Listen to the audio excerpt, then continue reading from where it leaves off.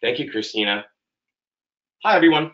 Thank you for taking the time to attend this webinar.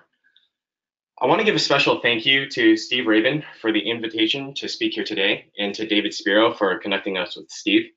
I'd also like to thank Christina for helping us organize and coordinate this presentation. So thank you, Christina. Um, I'm going to be dedicating the next hour breaking down blockchains from a technical perspective. There's a lot to cover, so I'm going to try to keep it as high level as I can and leave time at the end for Q&A to dive deeper into any areas you might find particularly interesting. Before I start, I just want to quickly introduce myself. I first got into the blockchain space in 2017, where I worked as the director of crypto economics and a spoke at Consensus. Consensus is a venture production studio started by the co-founder of Ethereum and is dedicated to building decentralized blockchain infrastructure on the Ethereum network. Over there, I spent my time researching and designing blockchain use cases, alternative business models with digital assets, and protocol architecture for all kinds of companies, ranging from smaller growth stage startups to larger Fortune 500 enterprises. I left Consensus last summer to start a new company, Fraktal Group, which I've been growing ever since. Fraktal is a blockchain consulting firm that designs, builds, and grows business networks powered by distributed ledger technology. We take a technologically agnostic approach to solving direct business problems for our clients to help them understand if and how blockchain can actually help their bottom line, and then work with them from start to finish to help bring those ideas to reality. Our clients are currently mostly smaller and mid-sized growth stage companies, although we have recently been speaking to larger enterprises as well. So we know the firsthand challenges and obstacles that arise when pursuing a blockchain strategy. All right, with that in mind, let's start diving into the content. The goal of today is to leave you all with a much better understanding of the mechanisms that actually make blockchains work. To do that, I'm first going to give a brief overview about how distributed systems work today. Then I'm going to highlight specific challenges and differences that blockchain technology introduces to the traditional distributed systems framework. Finally, I'm going to talk about the trade-offs between various implementations and their significance.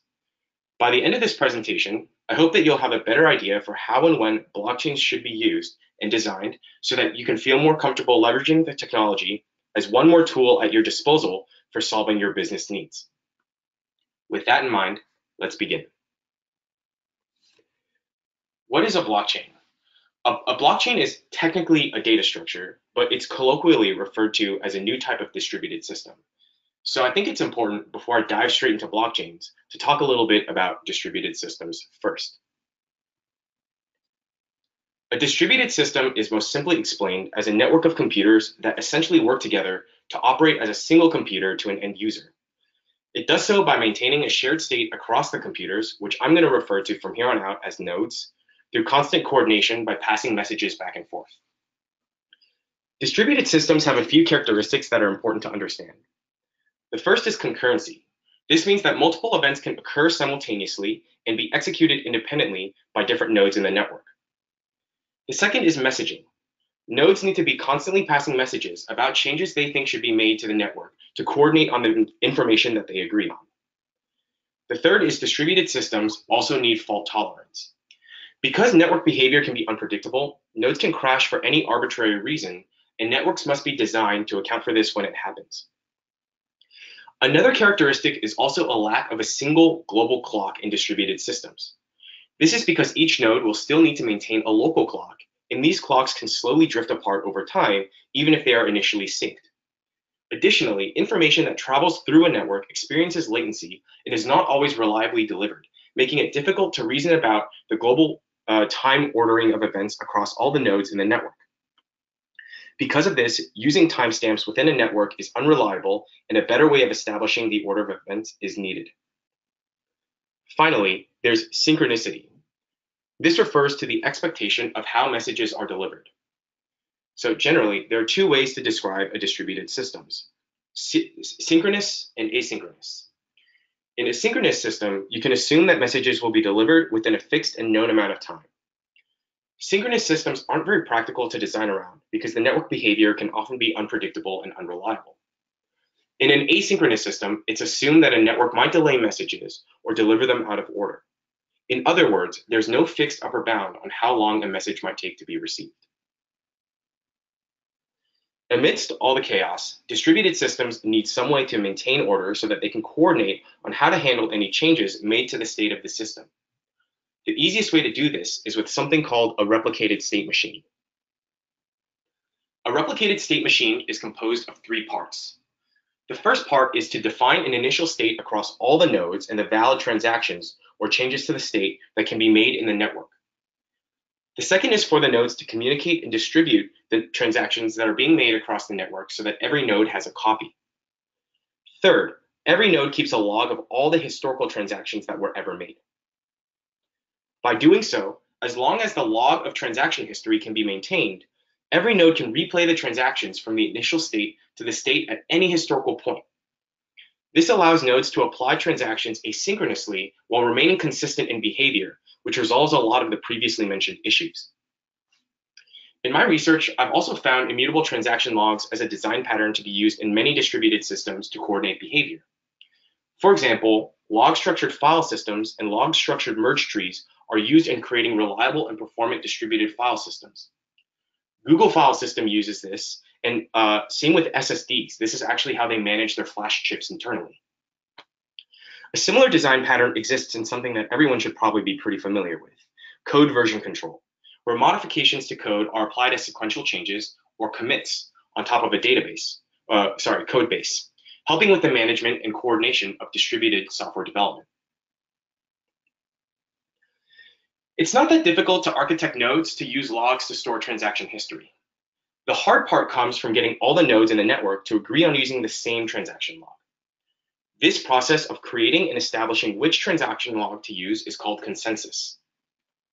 Consensus is made up of two parts, safety and liveness.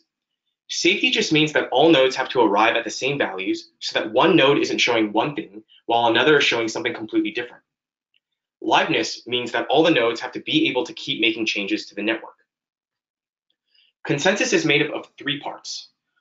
First part is leader election, or the process for a node to become a proposer. Proposers are nodes that can introduce new transactions to the rest of the network. The second is validation, which describes the process for other nodes to express agreement with the proposed changes of the first node. The third is finalization, which is the threshold of votes that are needed by the network to consider a transaction truly final. Sounds easy, right? Unfortunately, consensus is really difficult to achieve. In 1985, there was a paper published by three researchers called The Impossibility of Distributed Consensus with One Faulty Process. This paper concluded that in an asynchronous setting, where messages may be delayed indefinitely, there's no consensus mechanism that exists in a setting where one node might crash. This is because in asynchronous networks, there's no limit to the amount of time a node might take to vote. So it's impossible to determine whether or not a voting node has crashed or simply taking too long to respond. As a result, consensus freezes up waiting for a response before the transaction becomes finalized and the system can move on. Most of you guys are probably familiar with or have at least used technologies that include consensus models. Paxos and Raft are two popular implementations. Paxos is used in Apache Zookeeper, which makes appearances in Cassandra, Hadoop, and Kafka, for example, and Raft is used in etcd, which helps coordinate container management in Kubernetes and Docker Swarm. So how do they manage consensus? These existing consensus models circumvent the FLP limitations with something called assumed synchrony. This just means that they use timeouts.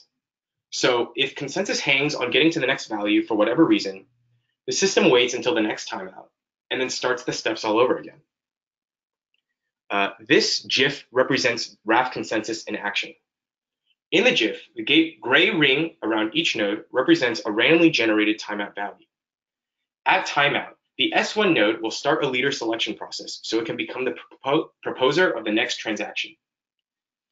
After receiving majority votes, the proposer broadcasts a transaction that everyone else accepts, and each node's state transitions together. Usually, this all works nice and smoothly.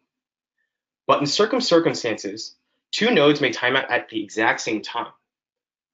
Unfortunately, this is where the GIF cuts off, but imagine a situation where the S5 and S3 nodes time out at the exact same time, and the S1 node crashed for whatever reason. The S4 and S2 nodes vote and split their votes, resulting in no node becoming a proposer. When this happens, the network simply waits for the next node, which looks like to be S4, to time out, who will reestablish a new vote and propose a transaction. After that, everything will continue running as normal. So that's pretty much distributed systems in a nutshell. Now, how does blockchain play in? Well, blockchains are distributed systems that are shared between multiple parties and openly accessible. Until this point, we've only really talked about distributed systems as if a single entity is responsible for all the nodes in the network. Because of this, we can trust that the nodes will behave honestly. But blockchain systems introduce this new paradigm. With multiple parties involved, you might have conflicting incentives between the nodes. Various parties in the network might be adversarial. And despite these complexities, there still needs to be a way that allows people to join in and leave at any point. As a result, blockchains need to include 3 new characteristics that weren't necessary in traditional distributed systems. The first is transaction identification. Because you have multiple parties in the network, it's important for transactions to be differentiated between the various participants.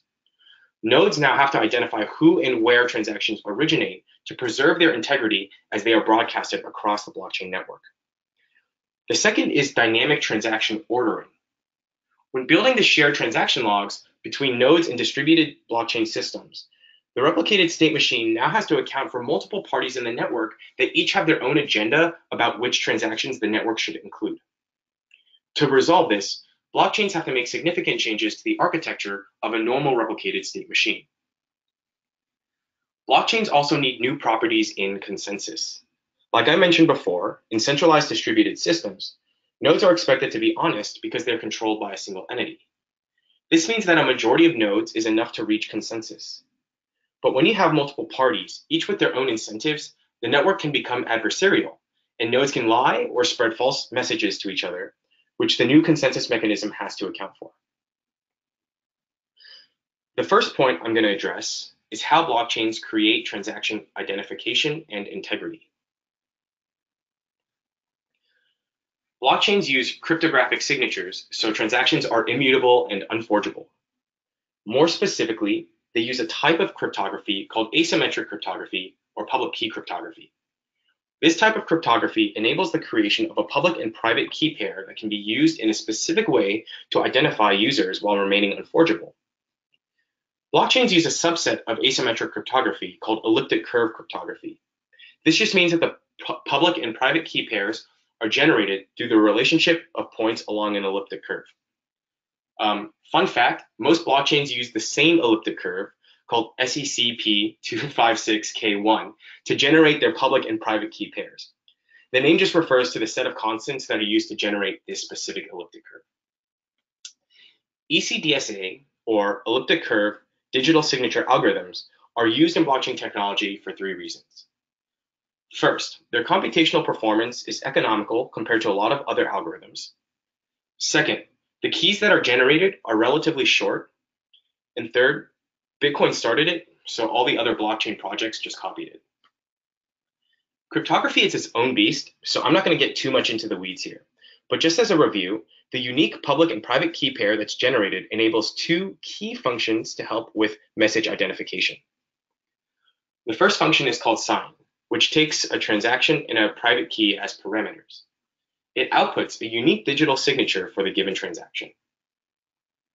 This signature can be checked by the verify function, which takes a transaction, a public key, and a signature output as parameters to return a Boolean based on if the signature is authentic. As a result, with asymmetric encryption, anyone can participate in the network and propose state transactions. This enables blockchains to have the flexibility of including third parties without needing to know about them ahead of time, which establishes the basis for openly and accessible distributed systems. One last detail about ECDSA signatures, specifically in the context of blockchain transactions, is that instead of 1, you actually have 3 components of the output. You have a V, and R, and an S. The R and S components are part of the normal output of an ECDSA signature. Because elliptic curves are symmetrical, they have multiple candidate points when verifying the signature output. The V component in the blockchain transactions are used to verify which of the candidate points is actually used for a specific signature. But the V output isn't actually necessary for the verification, it just makes it faster. Next, I'm going to talk about the architecture of the new replicated state machine. It's a blockchain. So when thinking about dynamic transaction ordering, the new replicated state machine is necessary to preserve the integrity of the transaction history while accounting for multiple parties. And this is where the blockchain derives its name. The transaction logs of nodes are arranged into these sets of transactions, called blocks, which are proposed, distributed, and validated by the network. The specifics of what's in a block is unique to the implementation of the blockchain, but in general, it's composed of three parts. The first is a digital footprint of all the transactions in order in the block, called a Merkle root. The Merkle root is part of a larger structure called a Merkle tree, which is the data structure used by blockchains to store all the transaction information within a block. The second component of a block is the vote weight. The implementation of this changes based on the consensus mechanism of the blockchain, but vote weight is the general validity metric used to determine the finality or legitimacy of a block. I'm going to talk more about this later. The last piece is a reference to the previous block. When a block's components are hashed, the hash is referred to as the block header. It's an immutable representation of all the block's contents. In a block, the reference to the previous block is just the previous block's header, which is a footprint of its Merkle root, vote weight, in reference to the block before it. Because hashes are deterministic, if anything changes about previous information in a historical block, all the subsequent block headers of the blockchain will change as a result. Merkle roots preserve the integrity of the transaction order within a block, and block header hashes are used to preserve the integrity of the block order throughout its history. Together, they create an immutable order of events that each node can safely depend on to determine the network state from the very beginning. When consensus is formed on a block, consensus is implied on the entire chain of blocks before it. This is how we create what we now know as a decentralized blockchain network and how it can have all the immutability and security properties that we hear about.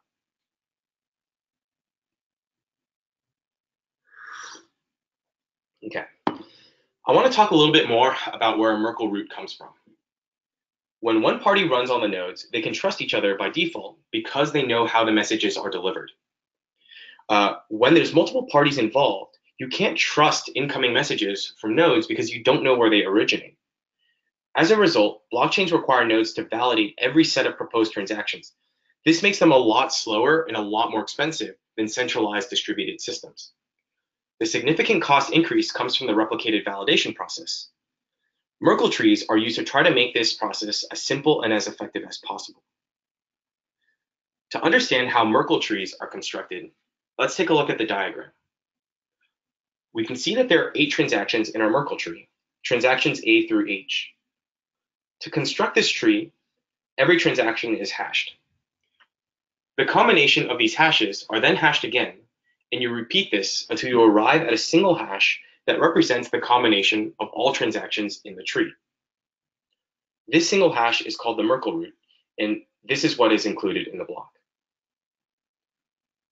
Merkle trees are used in blockchain because they preserve the integrity of transaction orders with efficient runtime for proofs relative to any other potential structure. For example, let's say we want to check if transaction D is included in this specific Merkle tree, and we only have the reference to the root in our block. To construct the proof, we only need the hash of C, the hash of A and B, and the hash of E, F, G, and H. We can quickly reconstruct the Merkle root by recombining and hashing these together until we arrive at the hash of A, B, C, D, E, F, G, H to confirm that indeed the transaction exists in the Merkle tree. If any transaction is missing or changed, the root will not match, and we can see that something is wrong. There are other data structures that can be used to achieve the same properties as a Merkle tree, like a hash chain. A hash chain is just a chain of all the transaction hashes that are hashed together one by one. But in order to check the validity of a given transaction, Hash chains require you to get the hashes of every transaction to reconstruct the hash chain, one by one.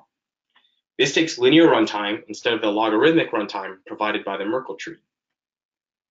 Of all the data structures, Merkle proofs require the least memory and disk space, as well as the least information that needs to be transmitted across the network, which saves bandwidth.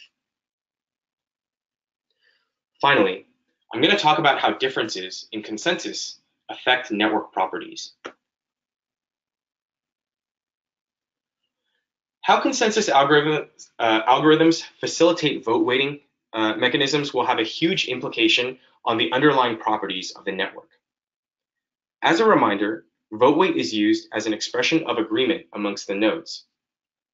When considering consensus, the finalization of transactions or blocks of transactions must be determined through a threshold of votes in the system.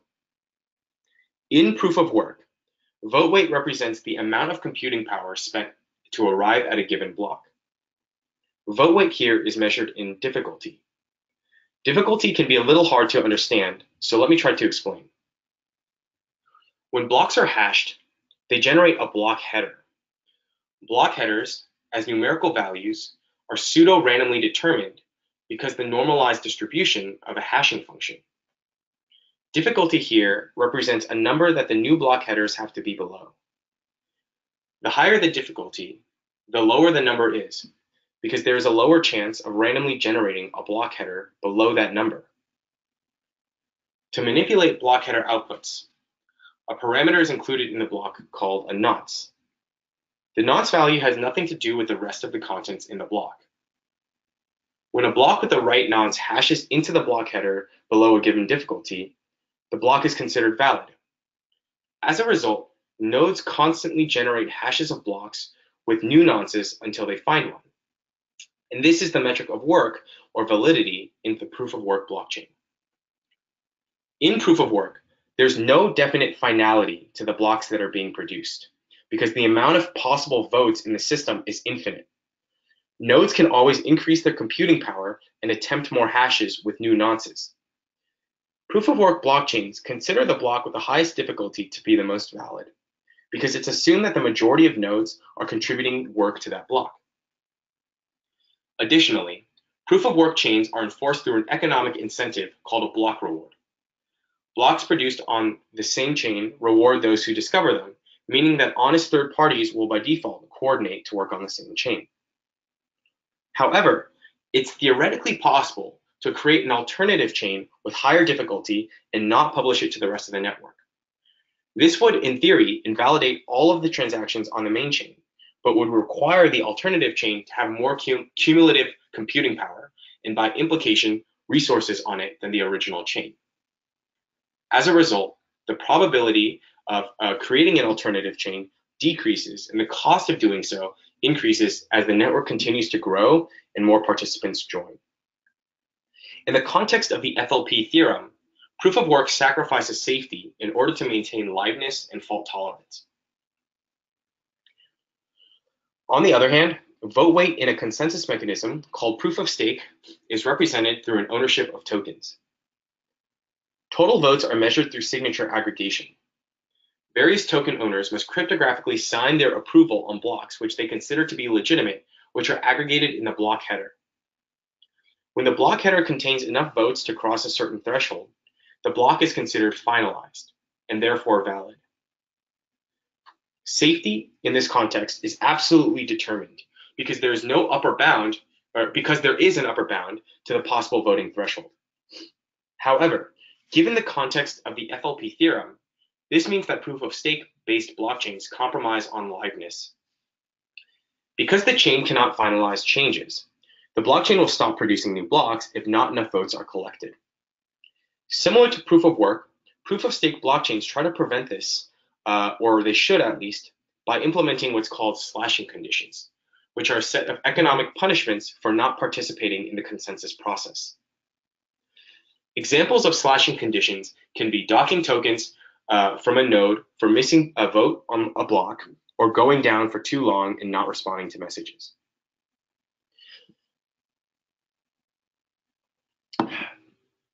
Proof of work and proof of stake blockchains are built around the principles of economic consensus.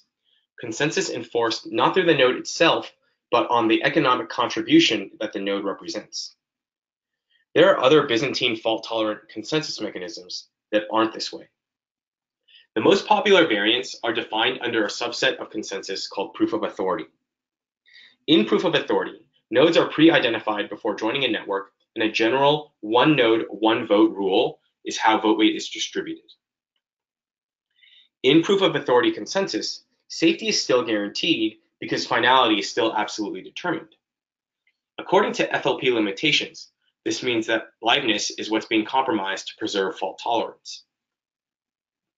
Unlike economically incentivized blockchains, proof of authority networks generally encourage participation with reputation. Because the identities of the nodes are established ahead of time, failure to participate or malicious behavior can be attributed to specific people. Also, this consensus strategy is usually used between parties that already have aligned economic interest, like a consortium or a set of businesses within an industry that want to maintain a shared distributed system. So the concerns around implementing proof of authority are a little bit different. So what does this all mean when thinking about implementing a blockchain? Just like consensus in centralized distributed systems, there's no one-size-fits-all mechanism that will solve every problem.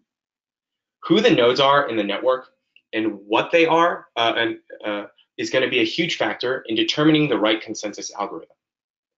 I'm going to leave that part up for you guys to decide.